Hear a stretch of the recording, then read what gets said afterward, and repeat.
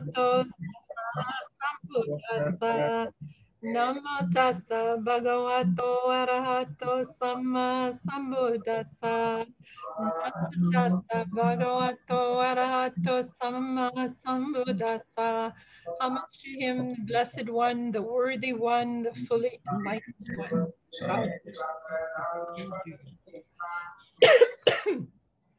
Oh, that's affecting me. I drank something earlier. Let's see. Okay.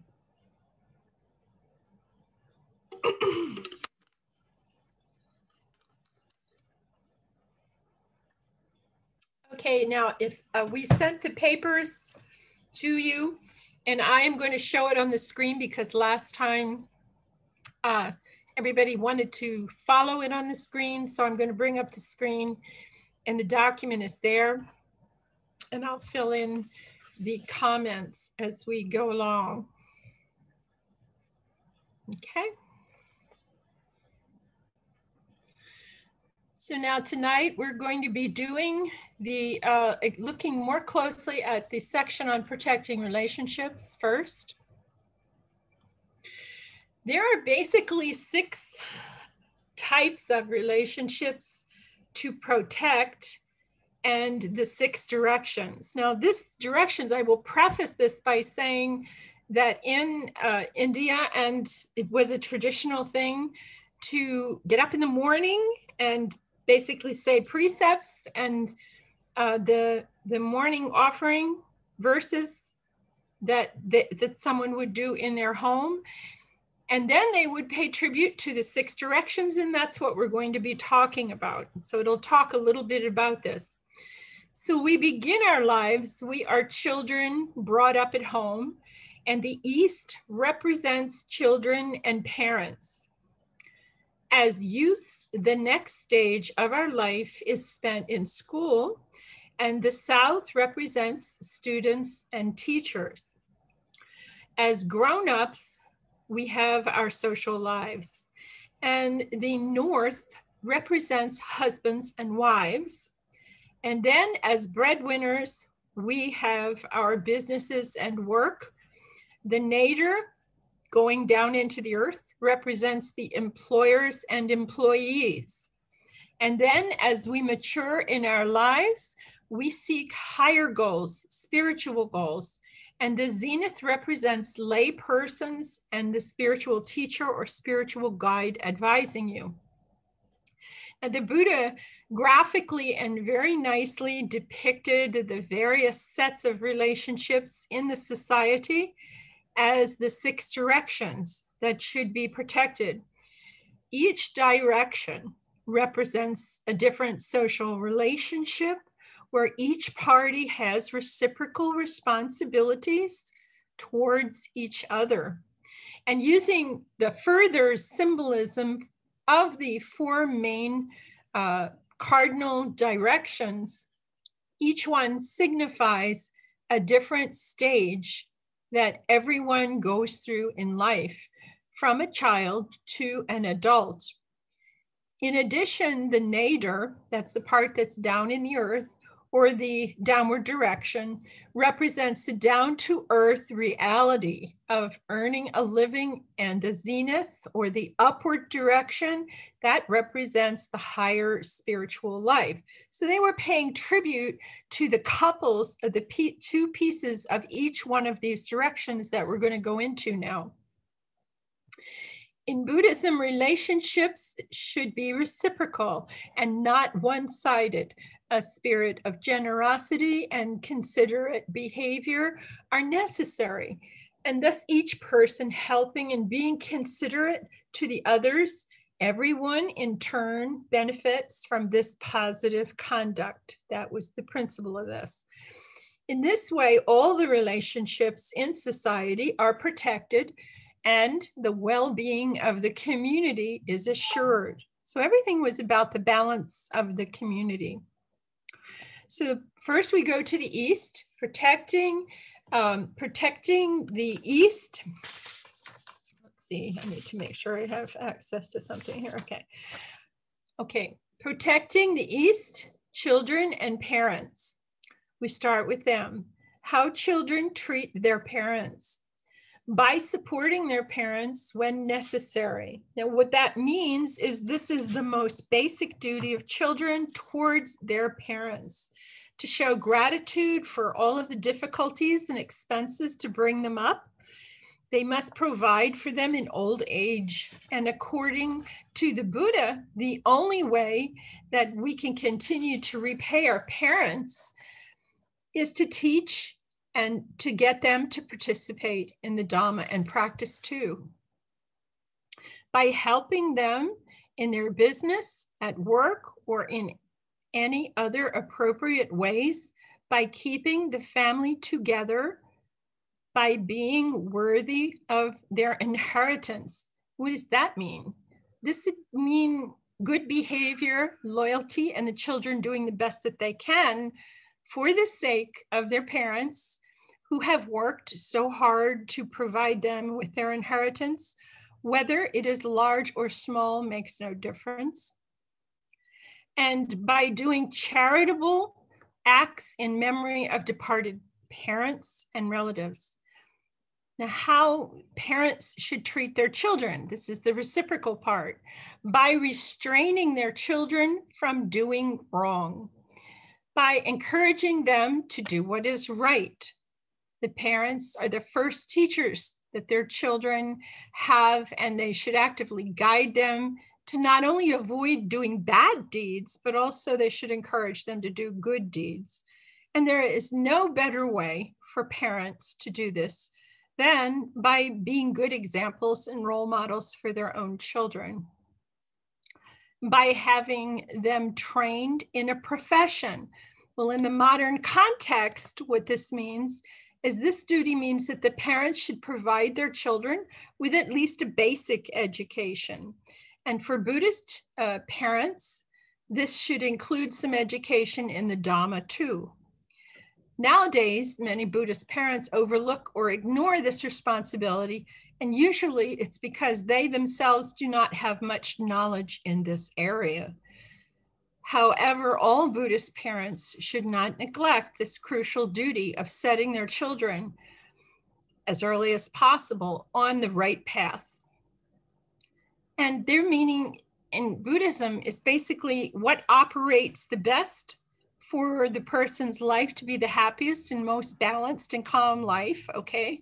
And the community. That's what it means when it says right path. It isn't saying this is right, everything else is wrong. It's not like that.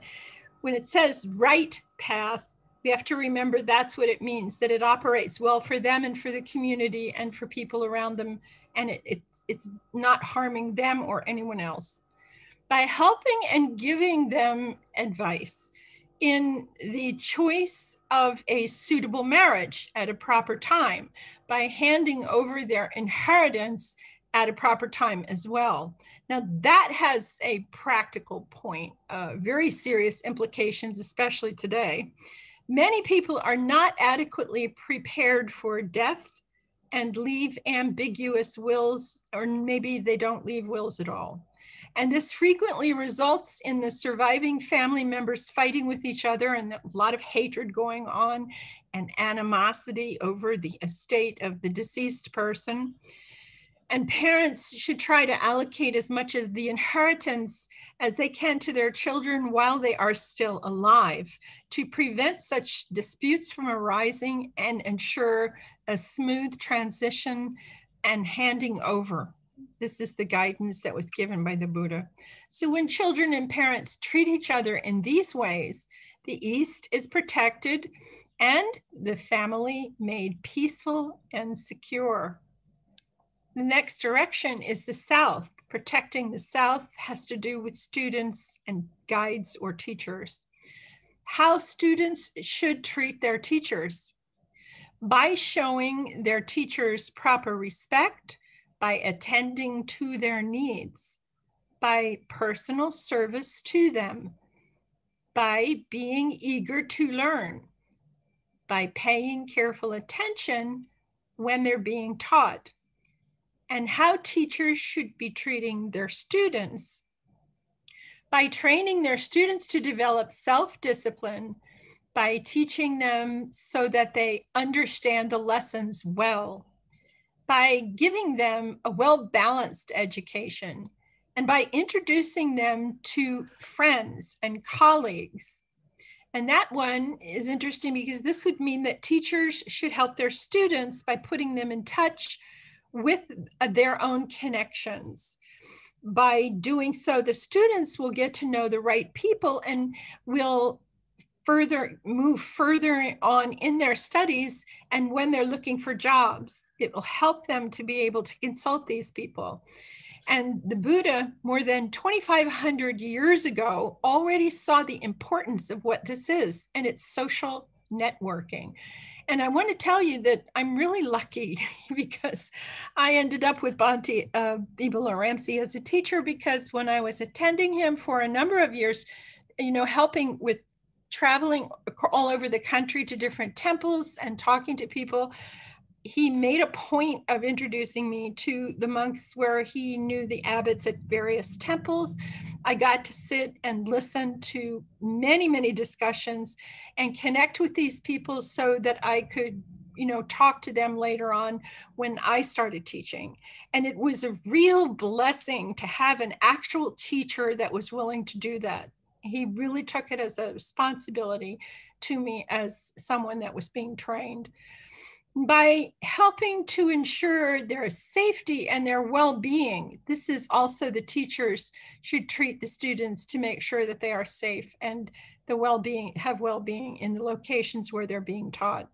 The other thing that we have in the suttas is the Chanki Sutta, number 95, and the 12 points of the Chanki Sutta. I always like to teach that when there's an extra day or something in a retreat, because people get a look at what it's like for the student to make the highest grades and be the successful student in anything that you do in life. This is not just in the meditation. You can look at it from that angle, but one student who was the head of an engineering department at the University of Southern Missouri, he had to be the professor who was taking the incoming orientation for freshmen. And he took the 12 points, and presented it in a framework in reference to students coming into a university who were going to study with professors and try to show what the university would like the students to do. And this also echoed over to the teachers themselves, how the students should be working with the teacher-student relationship. And it went very, very well. So this stuff is flexible. That's what's interesting. It's flexible into using in the universities and colleges. So when students and teachers treat each other in this way, the South is protected and the places of learning are made peaceful and secure. We then go to protecting the West, and this is the husbands and wives. Now, by treating, how should the husband treat his wife? By treating her with courtesy and by showing her respect. In a culture where males were very dominant and the females usually treated as second-class citizens, or even worse in the time of the Buddha advocated a change in the mindset and the attitudes towards women, promoted equality between the partners. And it was good advice then, as it is now, that husbands should always treat their wives with courtesy and respect and maintain a loving and enduring relationship.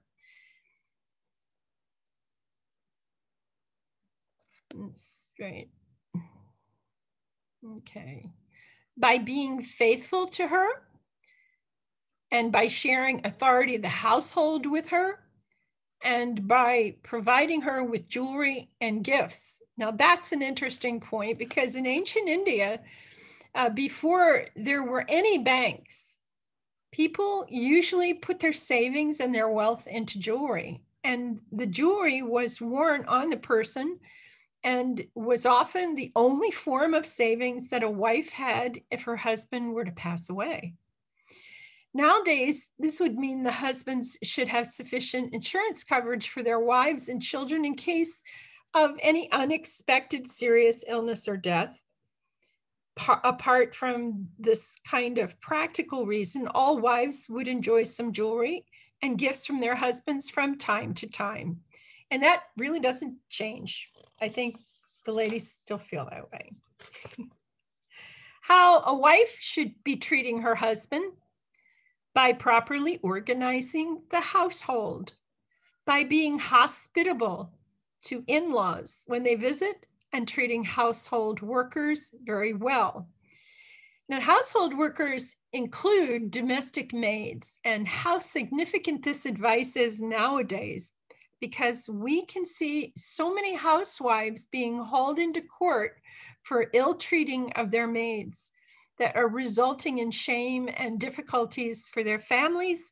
And this kind of thing isn't worthwhile to anyone in the community or the home. So treating them fairly is really important. By being faithful to him, by helping to preserve the family wealth. The wives have a duty toward their husbands not to overspend or waste hard-earned money. They should be spending things wisely and help to save whenever possible so they can preserve the family's wealth. Again, this is another example of the Buddha's practical and timeless advice that's relevant in his time, but it's also relevant again in our time. By being skillful and diligent in her duties. And when husbands and wives treat each other in this way, the West is protected and households made peaceful and secure. So how one should treat friends and associates. That's the next one. How we should treat friends and associates: by being generous and willing to share, by speaking with kind words, by being helpful, by being impartial and unbiased, by being sincere and honest. And how should friends and associates treat each other? By taking care of each other when they are vulnerable, by protecting their property when they are vulnerable, by being a refuge in times of fear or danger, by not abandoning them in times of need, by respecting and showing consideration for their family. When friends and associates treat each other in this way, the North is protected and society is made peaceful and secure. So these two sections here seem to have missed that heading, but how one should treat their friends and associates is the beginning of the North direction, okay? That's the North direction. The next one is protecting the nadir, going down into the earth with employers and employees. How employers should treat their employees: by assigning their employees work according to their abilities, by paying them adequately for their work, by looking after their medical needs, by giving them special treats. And this may be taken nowadays to mean that employers should share in the profits and success by giving out rewards and bonuses and competitions for employee loyalty as an incentive for them to continue their hard work for long-term good for their employers. And by allowing them leave and holidays. And this is referring to, it's truly really amazing that the Buddha to have included these points here, as they were made more than 2,500 years ago, when slavery was common, workers were exploited, and there were no such things as minimum wages or basic working conditions. Only in the last century did trade unions obtain such rights for workers. So we can see that a lot of things he's talking about were applicable then and applicable now. He was way ahead of his time. How the employees should treat their employers: by arriving early to work, by staying late when it's necessary, by taking only what is given, by doing their job well, by upholding and spreading the good reputation of their employer, and protecting the zenith, which is up to the heavens or the firmament, the guide and lay followers. This is about them. How lay followers should treat their spiritual teachers. Again, we look at the Chanki Sutta in reference to this. By kind actions, by kind speech, by kind thoughts. And this is referring to, it should be taken to mean kind actions, speech, and thoughts. It should be practiced only towards the spiritual teachers. And by performing these wholesome deeds towards all beings, the lay followers are in fact really repaying their teachers' efforts to putting what has been learned into practice for their own benefit and for others too. Okay. By keeping the house open to them and by providing with material needs. This may be taken to mean that the lay followers should extend their support to all virtuous spiritual teachers in general, and not have excessive devotion towards just one particular spiritual teacher or monk. If the teacher is upright and imparts good teachings, then all is well. However, the danger of being led astray arises if such partiality blinds one to improper or inaccurate teachings. And also, if anything were to happen to the favorite teacher or the monks, then the lay follower with such undue devotion may fall away from valuable and necessary spiritual guidance. Okay. How spiritual teachers should treat their lay followers: by restraining them from doing wrong, by encouraging them to do what is right, by showing them compassion, by teaching them what they do not know, by clarifying what has been taught, by showing them the way and guiding them in spiritual practice. In the Buddhist context, this means that the practice of loving kindness, compassion, sympathetic joy, and equanimity, and meditation and other higher spiritual teachings and practices is what's being referred to. And when spiritual teachers and lay followers treat each other in this way, the zenith is protected and spiritual places are made peaceful and they're made secure. So the summary of this is: parents are the east and the teachers are the south. The spouses are the west. The friends and associates are the north. The workers and employees are the nadir. The spiritual teachers are the zenith.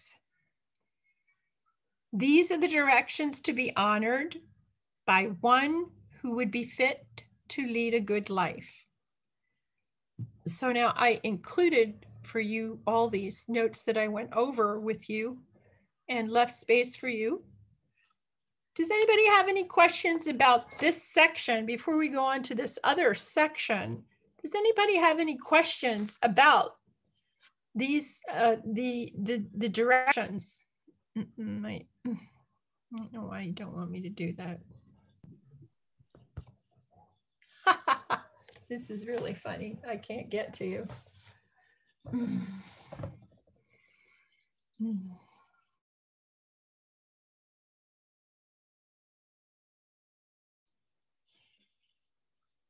Okay.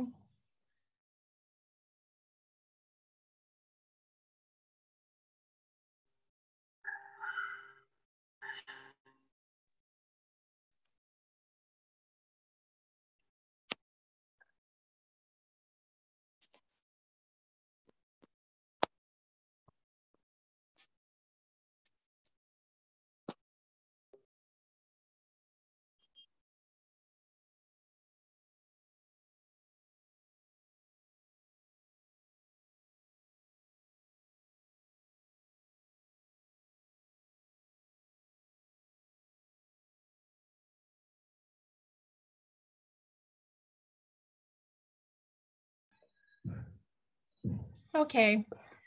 Does anybody else have any questions in this section? I'm sorry, I got bumped off. Our internet leaves a lot to be desired right now.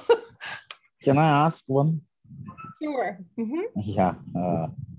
Suppose we know the Sigalovada Sutta, right?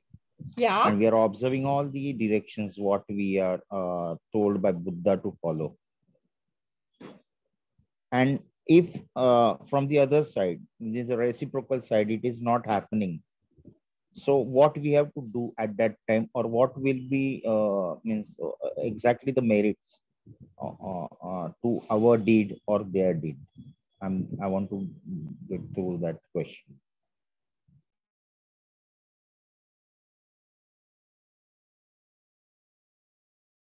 Hello, sister. Hello. I think sister has lost the net connection. I think no. It is the internet is the problem. Yeah, net connection. Yeah. So she, I think she will log back once again. I'm just. Okay. So we had a question that came up. Khanti? Yeah.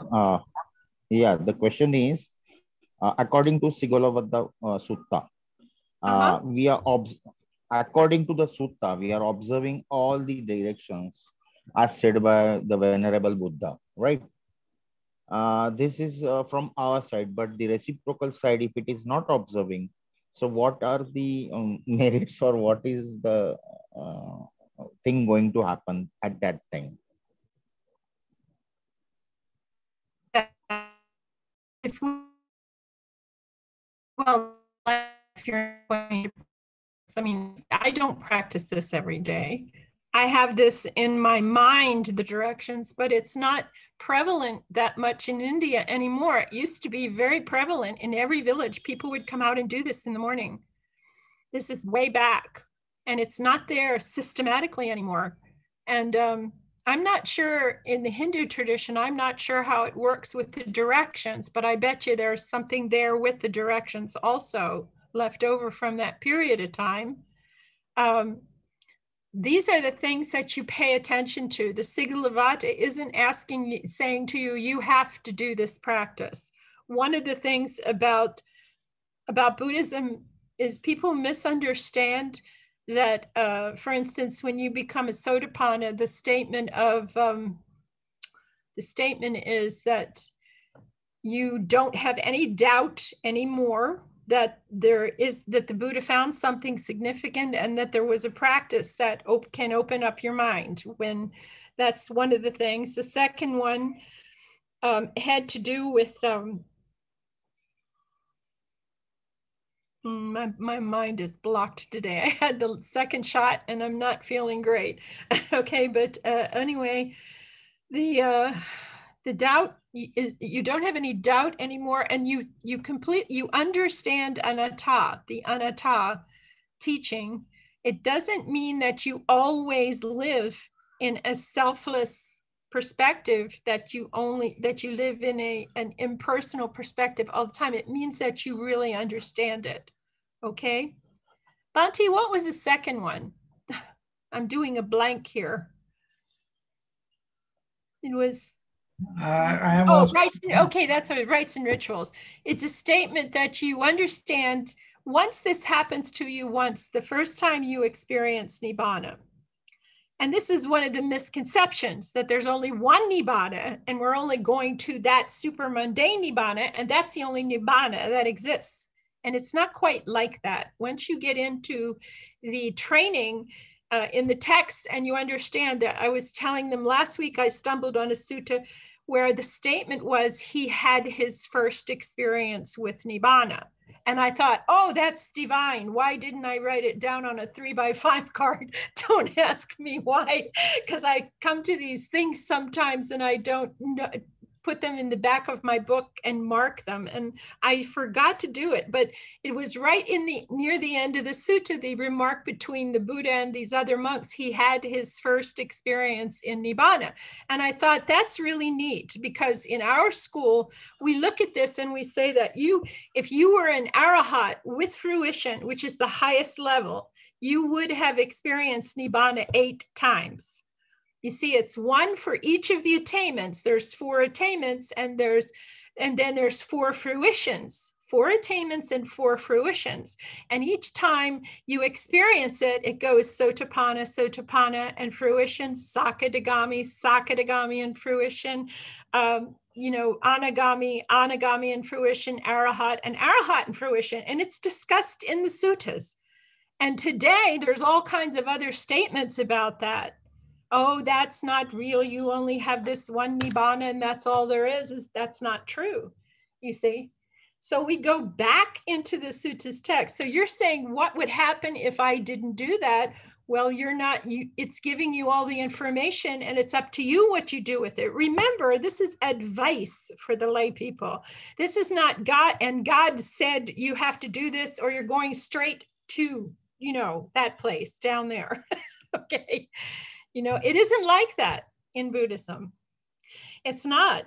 And so he's giving you, I like the Buddha. Why do I like the Buddha? This old 50-year Christian that was a Christian for half a century. Why do I like it? I like it because I see the Buddha had only one occupation in his lifetime, and that was a master meditation teacher. And when he woke up, what did he decide to do? When he started teaching, you tell me, what did he teach?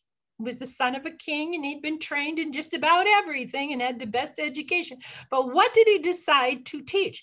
He made the decision to teach you how he did this so that you can repeat it. And that was his dedication for 40 years, or 45 or 40 years. While he's teaching, that whole time, he's teaching one subject, and it's basically the meditation subject, and all things that happen to him across that time when he's teaching all come back to the fact that the meditation was a solution through the guidance of the Brahma Viharas. It seems like that was what the solution for the conflicts in the villages, in the communities, in the states and countries and things like that too.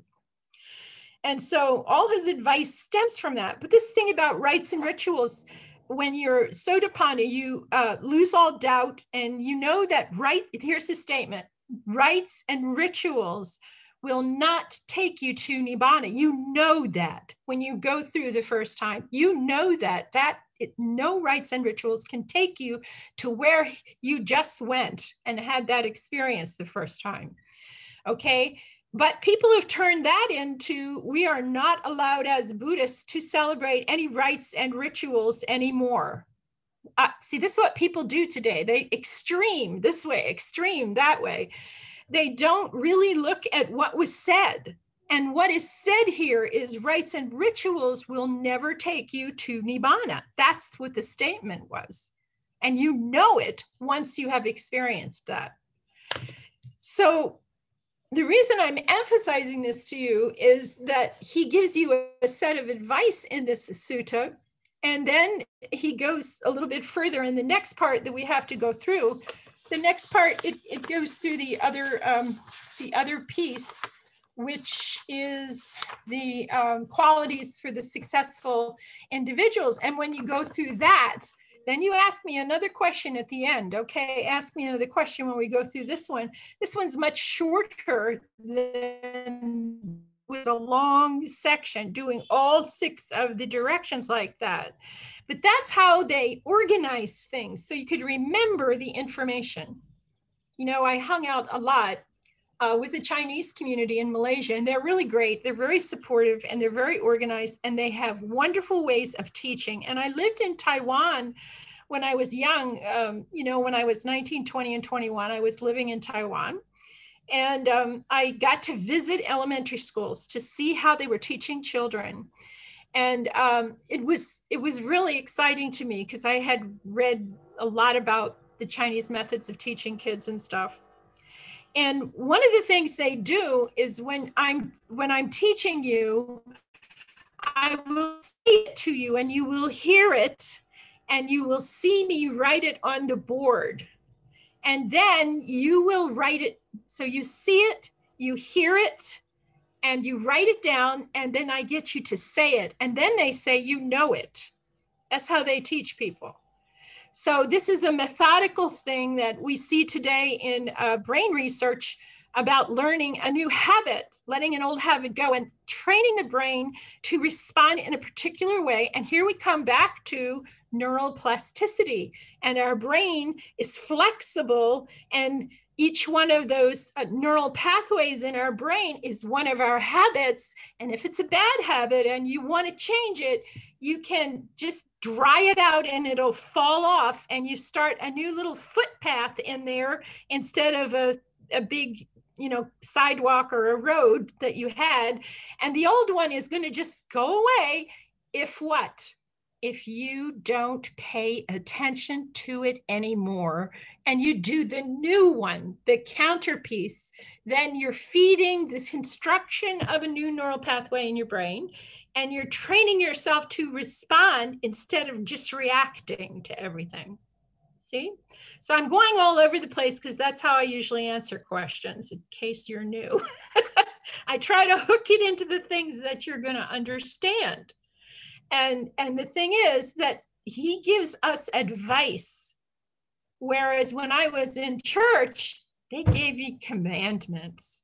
And the thing was, if you didn't follow them, you were weeping before you went to sleep at night, worried about hell, and you were going to end up there and just burn for all eternity if you didn't go to, you know, confession and you didn't do these things exactly the way you're being told. And the priest, I love the priests and I loved the ministers, but when I was in high school, it was a clear thing to most of us that the priest is the one who has the red phone in the front of the church. And he's the only one that gets to talk to God. We don't get to talk to God. We just get told what to do. And I didn't like that.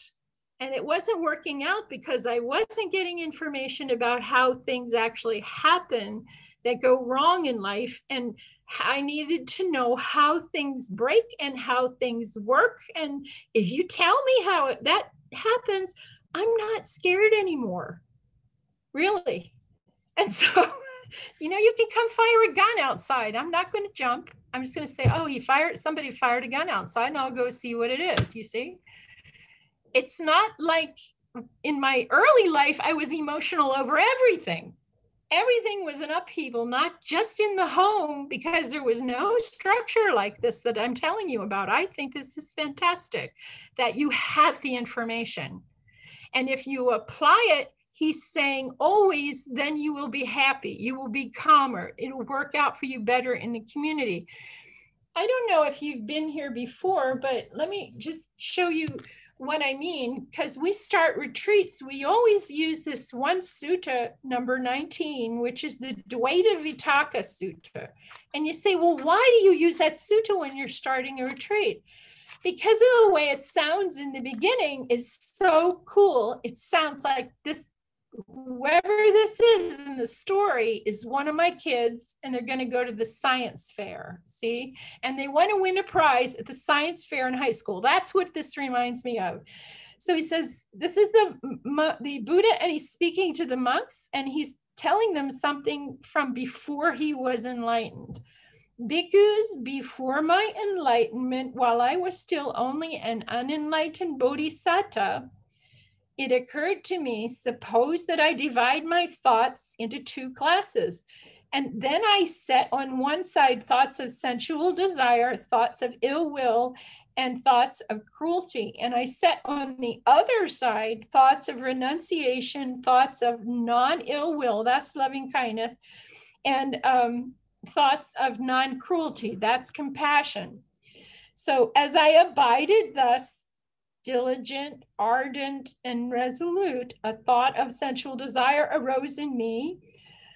And I understood this thought of sensual desire has arisen in me, and it leads to my own affliction. to others' afflictions, to the affliction of both of us, it obstructs wisdom, causes difficulties, and it leads me away from Nibbana. When I considered those things, how that worked, it subsided in me, because all of a sudden I saw it for what it was. That's what this is about. He's teaching a method for you to investigate everything I say, question everything I say. And I'm trying to show you, if you test it, you will find out this stuff really works. And that's what's really fun. You know, when I see somebody really take it and do it exactly the way I'm telling them to do it, you can't mix the instructions up with anything else you did before. It's just like using the wrong flour or the wrong oil or the wrong something in a recipe and expecting to get the cake that you thought you were going to get. You're not going to get that cake. It won't work. Okay. So, and there's the sutta that talks about that also, the Vajjikati Sutta, Vajjikati on fire. Okay, so what he's telling you, if you do that with cruelty, with loving kindness, or with cruelty, as soon as you identify this as an imperfection, meaning it's not working for me, people don't want to be around me, people don't want to work with me, they don't want to support me, it's failing. This is what they took to the science fair to see whether it would work. And the Buddha pointed out to them, here's the thing you've got to remember. Whatever you frequently think and ponder upon in your mind, that will become the inclination of your mind. So you direct your mind. Do you see what all this is about? All this is about, I finally came to the realization that I'm teaching you how to communicate with your brain as if it's a little child inside you. You're learning to communicate with it. And you're learning how it works. And it's not the same as me just talking to you. But if you frequently think and ponder on ill will, things are not going to work out with people, or thoughts of cruelty, or you cultivate that kind of thing, it's not going to work. But if you're using loving kindness, forgiveness, and forgiveness, compassion, and loving kindness, or you're just practicing the Brahma Viharas in the order that they're happening, then everything changes.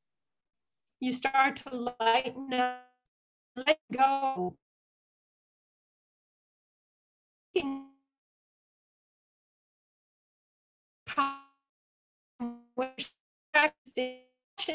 Thoughts of cruelty can arise in your mind.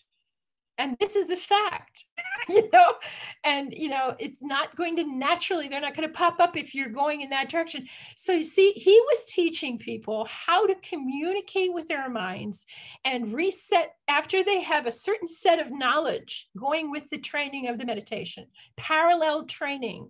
That's in his description of how he grades the process of his monks and how they were doing. We find out that he was grading them on the comprehension of the Dhamma and on the meditation, not just one thing, but two things. So gradually, what Bhante Vimalaramsi figured out was there are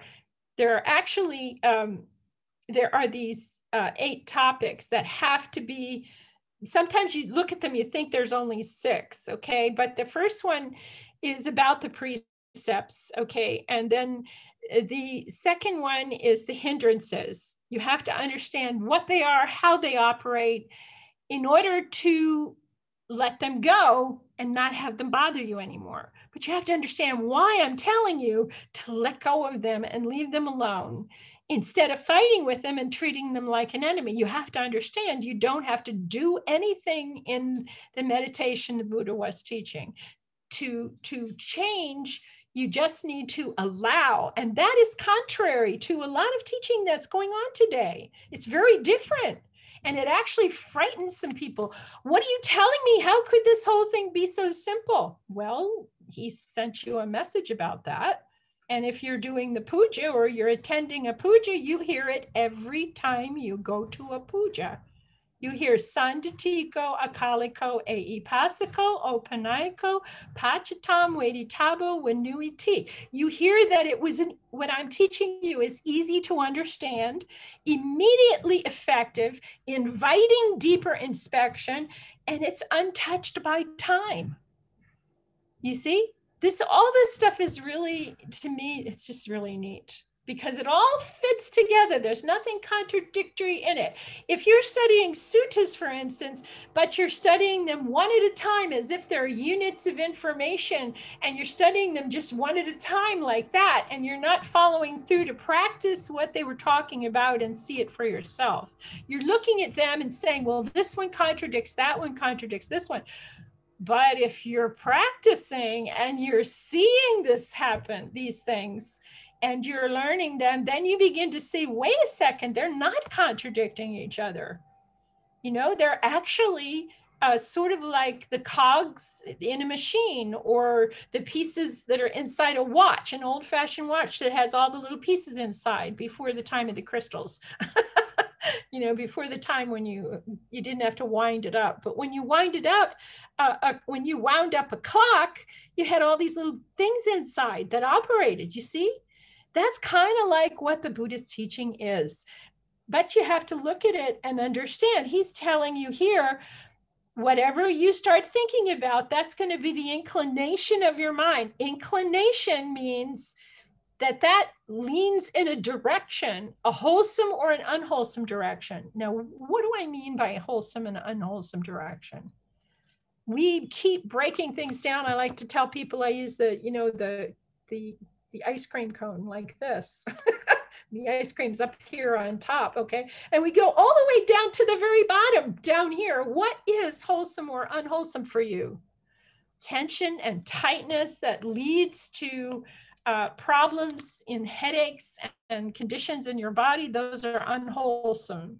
And just the slightest tension and tightness that's happening, that tension and tightness is craving and clinging. It's I like it, I want it, mind. Or I don't like it, I don't want it, I want to make it stop. You see, and that's tension and tightness. I've just been reading some theses this week because I couldn't work and I kept trying to just feed myself something, and found out that there was a whole movement in the early times. There was a whole movement after the Buddha was gone in what's called the Madhyamaka.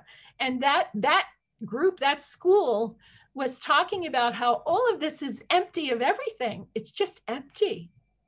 But there's no such thing as empty. That's another story.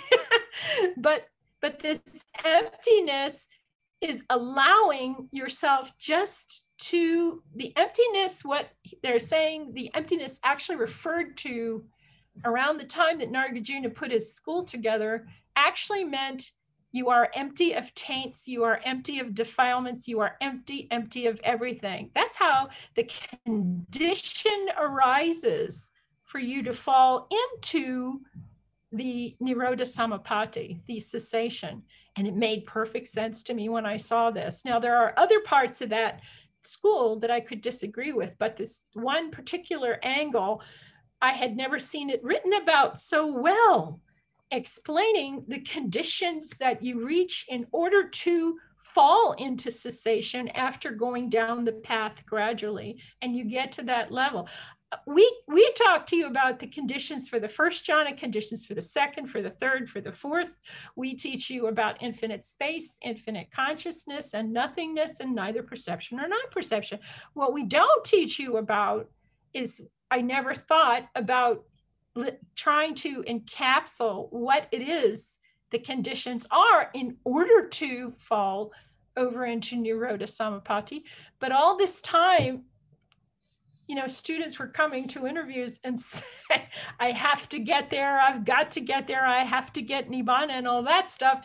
And I was saying to them, back off, you know, let go of that, step away, move away, leave the building, and then turn around and look, and you'll just fall into it. That's what this is about. Leaving and today, think about the world for a minute and what's out there with the competition between any kind of business that you want to talk about. Tremendous corporate consciousness and competition, and I have to climb the ladder, and I'm young now, and how far up the ladder can I get? I'll tell you a secret. All of the dramas, all of the things that are mentally going on for the human being at the bottom of the ladder is going on for the people on the top of the tower.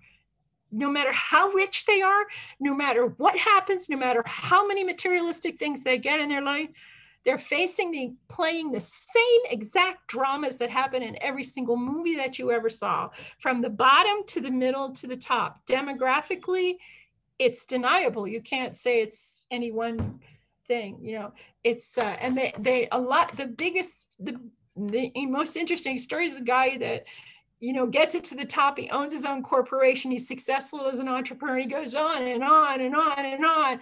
And when he gets up there, then there's nothing left. And the wife has left. The kids have grown up. They're gone. Everything's gone. That story is the phenomenal story for the guy at the very top. There's nothing left. So he goes and he tries to marry somebody 19 years old or 20 years old. And that's fine when he's 60 or 55 or 60 years old. But the only problem with that is, you know, they don't have any relationship about things to talk about at all. They come from these completely different places and they can play that game. But oh my gosh, none of the dramas change. That fascinates me when I counsel people.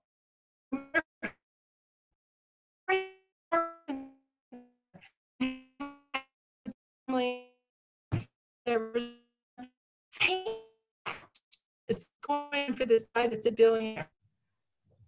No, your voice was breaking. Can you? I can't do anything because Panchashila is down and I'm on Geo 3. Okay, it's back again. Is it back? It's okay. Yes, it is back. Okay, well, just cross your fingers because Panchashila died. We're going to have a funeral later tonight. I take the thing outside and bury it. Okay, well, let's go on. I hope that answered your question in a roundabout way. I know I went all over the place in talking to you about that, but what I see happening sometimes when people ask questions, they want a cut and dry answer. And then Buddhism isn't like that. Because all of these subjects are tied together. I'll tell you the subjects really quickly when I said there's 8 subjects. And I had some people who did a really nice job at the end of a retreat talking about this, and they said there were 6. They didn't realize there were 8. So let's see if we can show you where the 8 are. So the instructions for the retreat, for the practice, the correct instructions, straightening out all the words and the meanings so that they all fit together like that. That's the first part of this that has to happen. And then the second day when you're practicing is the hindrances. That is the second piece, because no matter who you are, where you come from, or where you've been practicing before, hindrances are always going to be a problem for people in their meditation. So working out, understanding clearly about the nature of the hindrance, how it operates, and how to handle it, to manage it, that's the second one. The third one is the path. Not teaching you about the path. I've spoken to people who say, well, you should never talk about the path. You should never say anything to anybody because they'll come and they'll tell you they went down the path. And I said, so I've been through that where a student would come and lie to me, but I can figure out that they're lying after a little while. Just, it's silly not to tell you, you know, what each one of those levels is about, because how will you know that you're experiencing it or not if you do not have the framework? So it's kind of silly not to be telling you what is happening in each one of those levels. And we can tell almost right away, 1 or 2 interviews, and then we know right away it's not real what you're selling us. But we trust everybody to say the truth. We trust everybody to do this in earnest, but it doesn't always happen that way. You want it to, but it's not always going to happen that way. So the third one is the path. Okay, the fourth one is going back into Satipatthana and taking a closer look at what it could have meant that's more precise. Because a lot of times Satipatthana is taught as the only way to Nibbana. And some people hear this as meaning we don't need any of those other 86,000 suttas at all. We don't need any other topics at all. We just need this one sutta, and we can go all the way to Nibbana. And I looked at that and looked at it and looked at it and read it, and finally bells went off and said, well, it isn't false what you're saying, that you need everything in Satipatthana. You need to understand it clearly, but we do understand it clearly the way we're training. And but the point is that you can't seem to see where all these things fit clearly together to other things unless you have the other subject matters. So we had the instructions, we had the hindrances, hindrance management. Third day was path knowledge. Fourth day was reevaluating the retuning. I like to say retuning, slightly retuning, like you're fixing the string on a stringed instrument so it's tuned precisely in Satipatthana. And the next day is dependent origination. That's the next one. So there we have the instructions, the hindrances, the path. We have the Satipatthana, and the fifth day we have the dependent origination, and the sixth day we have the anatta teaching. And taking you through the anatta teaching takes a lot of frustration away from you and a lot of doubt away from you and everything. Once you are trained with a particular sutta, listening to that sutta straightens a lot of things out about what he was doing and what he was talking about with that. And then the Eightfold Path, that is the seventh one that you have to have. And then the last one has to do with the subject matter that's in the questions and answers. Those two suttas we try to get to you in the first or second time you go to retreat, because they're all the questions you wanted to ask, but you wanted to know, but you were afraid to ask. All the things that are happening in the training and everything, and why you get blocked, all kinds of things.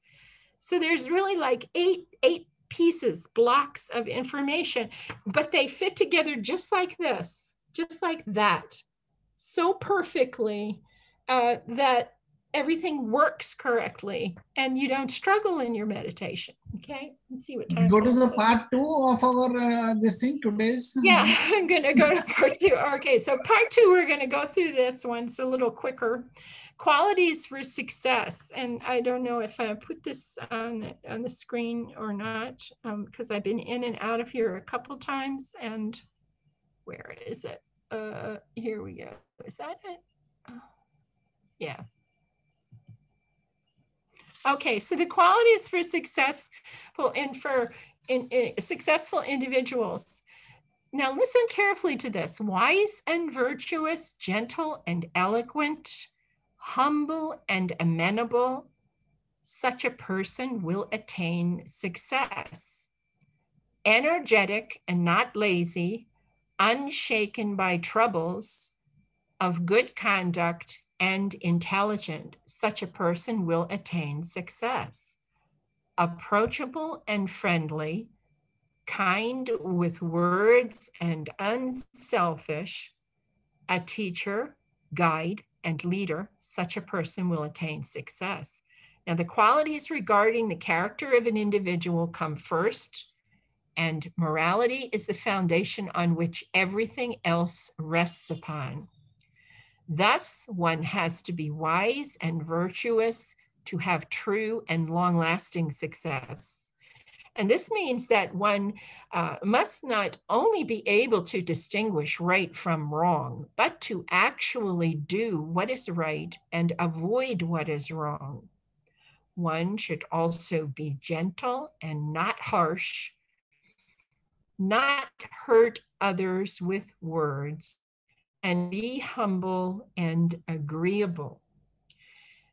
Next come the essential qualities required for a successful working life.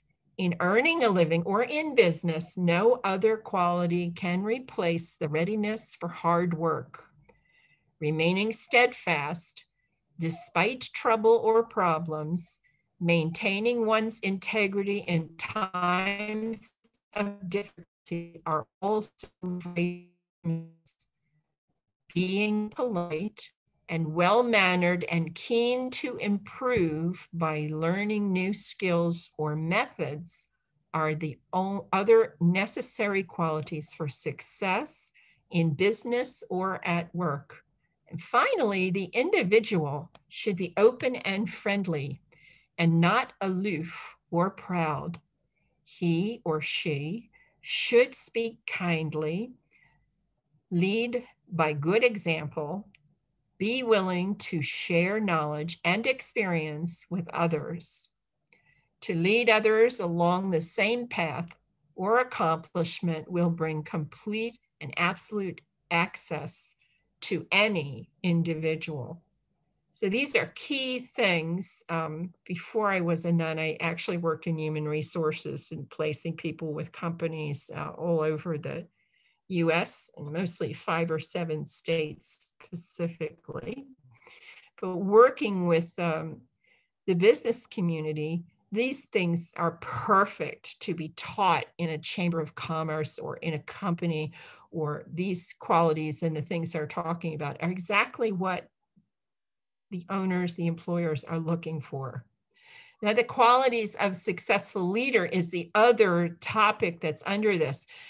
And this is where you're talking about leadership in countries, leadership in world situations that are occurring, generosity, pleasant speech, being helpful to others, treating all with fairness. At every place as each demands. These for winning ways hold like the linchpin of a moving carriage. If these winning ways do not exist, then no mothers or fathers will receive honor and respect from their children. The wise reflect on these 4 winning ways. They therefore attain greatness and praise, the praise that they deserve.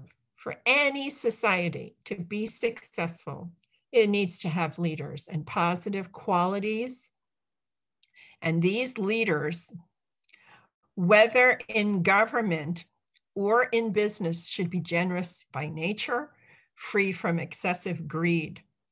If not, they may succumb to corruption, embezzle the community's resources, and steal from the public or from their own companies. Corruption, if unchecked, will definitely lead to the downward spiral of any society and eventually result in great hardships for the entire community. We can go back in history, we can look at this as exactly how it happens. Good leaders must be unselfish, compassionate, and willing to use the community's wealth and resources to help the needy and assist the underprivileged to improve themselves. In this way, society will develop the progress that it needs to reach higher levels, and leaders must be skillful in their use of speech and certainly not demean or humiliate anyone, as this will breed hatred, resentment, and disharmony. Leaders must never abuse their positions and must observe the rule of law in all circumstances. Finally, they must emphasize fairness and equality for all, regardless of wealth, religion, or race or status. In short, leaders in society should be generous, pleasant, helpful, impartial, and with a desire to see everyone enjoy happiness and prosperity. These qualities hold society together, without which it will deteriorate and decline. And if they do not have any of these qualities, society's leaders will not have the respect of the younger generation that will be the ones who succeed them. Leaders should realize the importance of these qualities and practice them, and will thus, the ones that do this will attain greatness and fame and praise, for they will lead their society to stability, prosperity, and success. And that is the end of this. So let's see. We're doing pretty well, I guess. We're 15 minutes over. But we're constantly trying to have 1 hour talks, and I'm still dreaming about them. I set myself up every night to dream about 1 hour talks. And then I'm going to try half-hour talks. It can be done. It can. So does anybody have any questions about this? That's a sort of a, gee, it's a sort of a raw nerve topic, because when we look at the world right now with what's happening in leadership around the world, you can't really pin it on any one particular country, I don't think. We're seeing a lot of problem with what we just described. That's a short version. So does anybody have any questions at this point?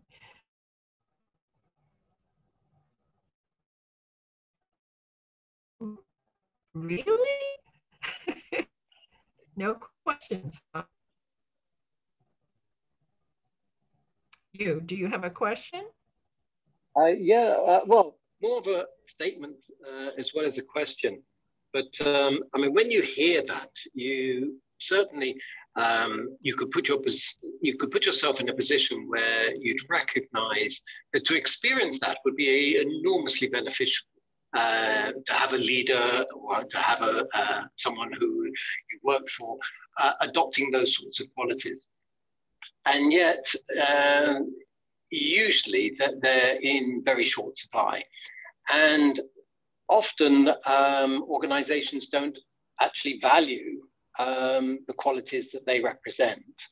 And so different qualities are espoused or seen to be of value. And I certainly remember when I was working in business that working in a cooperative way and working with a way which was open and looking for a free flow of information. I mean, information flow in business is so difficult because information is power. And the idea that information should be freely available to those who need it was really deeply challenging. I used to ask in organizations that I either went into or worked in, only one question. I'd go around and ask a very simple question, which is, what is it you need to do? What is it you need in order to do your work the way you would like to do it, you'd wish to do it? Exactly. And 95% of the time, people would say, I need this information, I need this knowledge, I need this understanding. Yeah, they usually have an idea what they need. Yeah, and you know, and then you go to places where that information is being held, and you'd often have well, they don't need to know that. If they want the answer to that, they need to come and see me.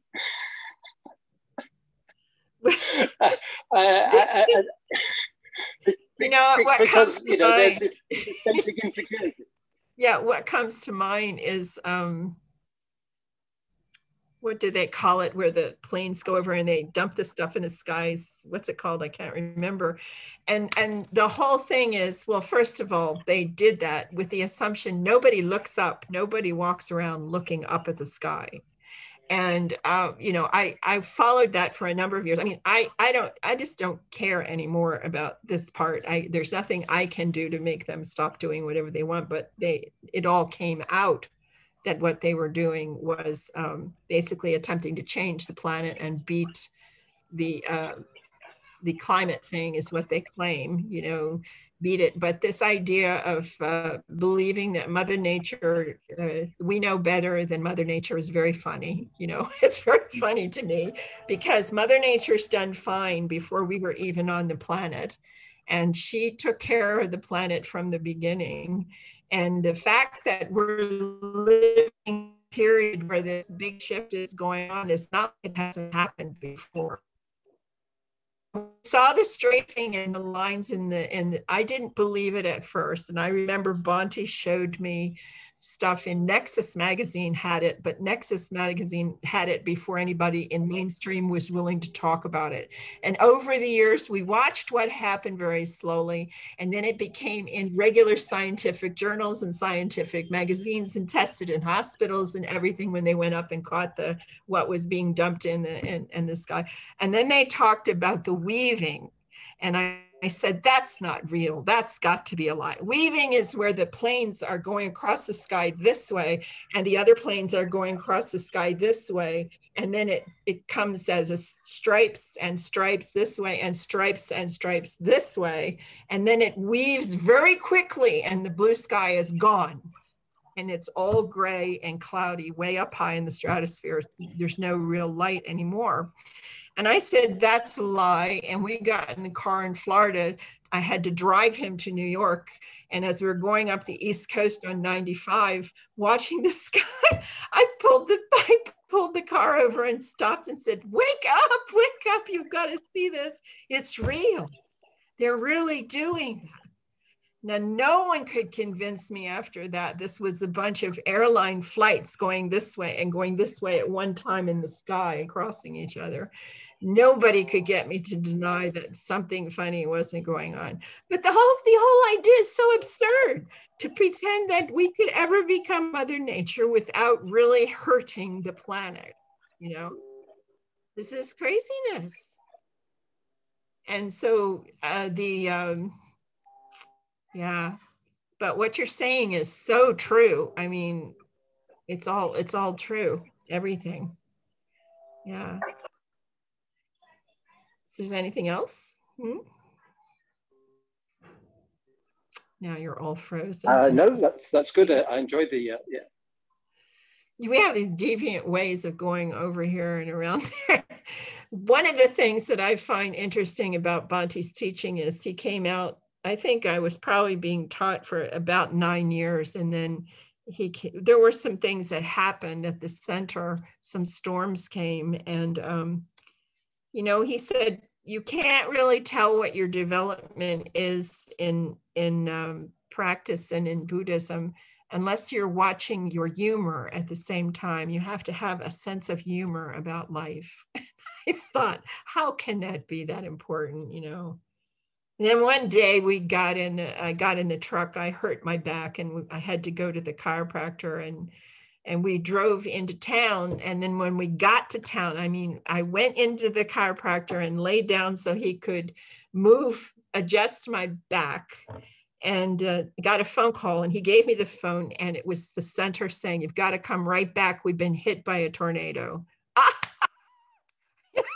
Thinking, but I thought, okay, fine. And I went out and told him, and I couldn't really feel upset or frightened about this. I just felt that happened. We got to get in the truck and go back. We went back, we pulled into the driveway. We looked in the front yard, and there had been 12 huge oak trees, big oak trees.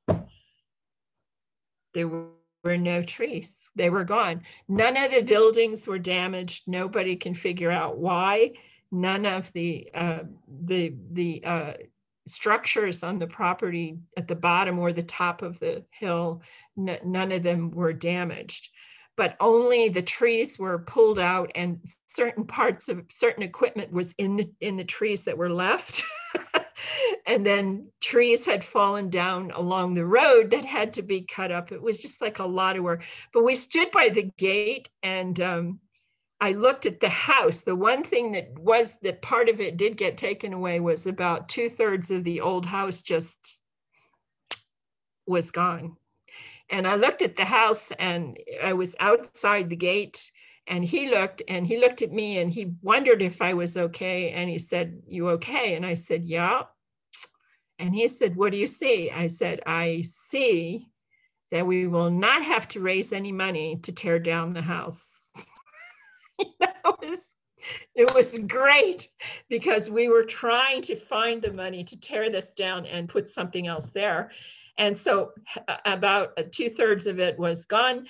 And that's the funny thing is about this is we're not living in an area where this happens. And this was something that happened as a freak thing once after 71 years.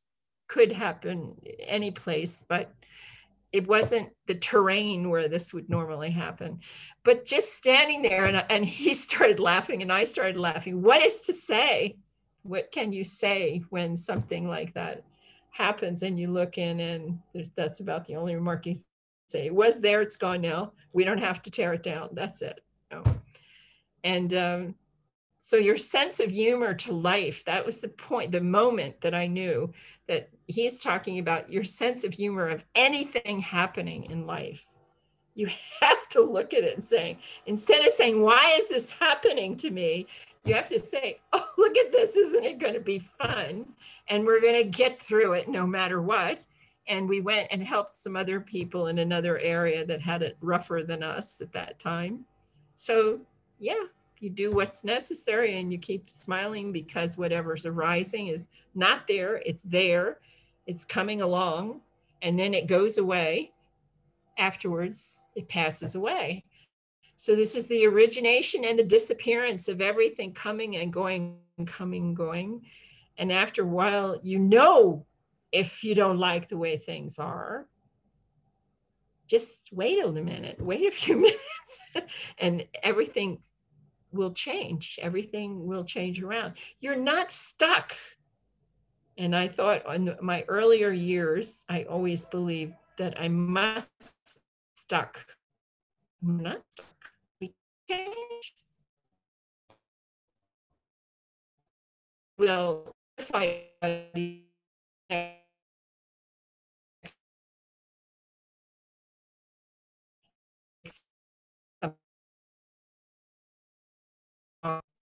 so are we ready? Your voice is breaking once again. Okay, does anybody have any questions? Any more questions? Discussion?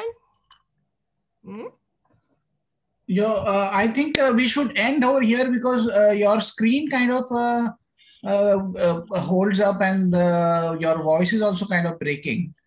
So am I here now? Am I here with you now? Yes, you are there. But it comes and goes. Maybe because I think you are also kind of very tired. No, I'm fine. I'm fine now. I'm fine. I don't know why it seems that I'm going in and out, because it's funny. You freeze up and then I'm still here. I'm wondering where you are. Okay. Because that works both ways, no? For the internet.